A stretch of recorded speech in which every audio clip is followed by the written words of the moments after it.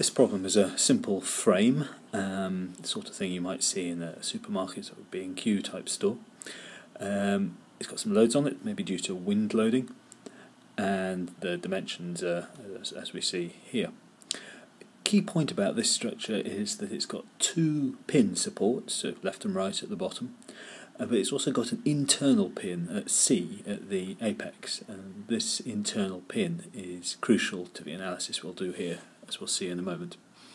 So, as always, the first thing is to draw a free body diagram, which we can do like this. The external loads we know, they're easy, we can just draw those. And then, because it's two pin supports, there are four unknown forces acting on the structure, and it's these four forces we need to determine. Worth noting at this point that we've got four forces but only three equations of equilibrium. This is clearly going to be a problem, because if you've got four unknowns and three equations, then you won't be able to find all the unknowns. We've got a solution, so we'll keep going and see what happens. So the first thing we're going to do is, as normal, take moments. We'll take moments about A. We know there's zero moment there because it's a pin. We've got the first term in the equation, 10 times 3 is the moment due to the point load.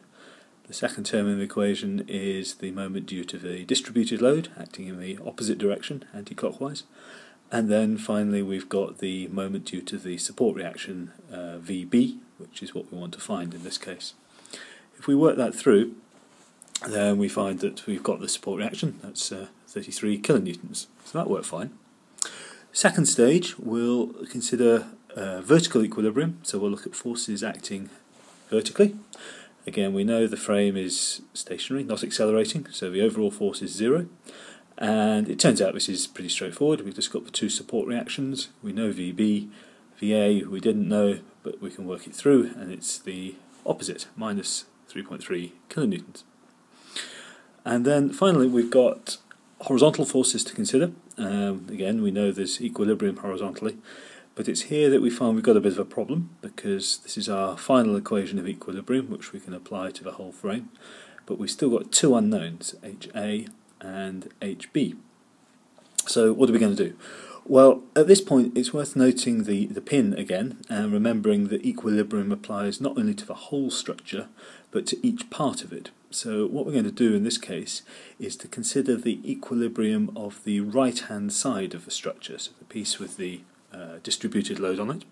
And so we're going to draw a free body diagram just of the right-hand side. If we do that, it looks something like this.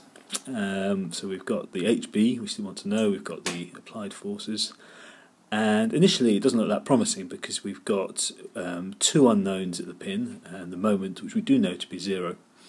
But if we take moments, those two additional unknowns don't come into the equation. So I'm going to take moments about the apex, or point C, and see what happens. So moments about C is 0. We've got the distributed load giving us a clockwise moment, and then we've got two terms, one due to the vertical reaction and one due to the horizontal reaction, HB. And rather conveniently we find we've got one unknown in this equation, so we can work that through. And what we find is that the horizontal reaction, HB, is 3.56 kilonewtons. So this is good, because if we now take the final equation we had on the previous slide, when we had two unknowns, we've now solved for HB. And so it becomes simpler, because we can now write it just with the one unknown in there, and once we've got one unknown and one equation, we can solve that very easily.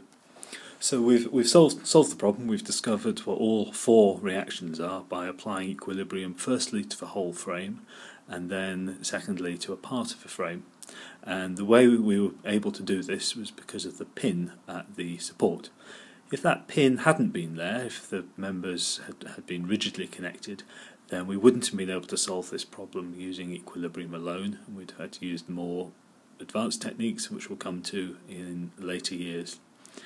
There's a similar problem to this, which is a 3-pin arch on the tutorial sheet, and it would be worth having a go at that, having seen this video.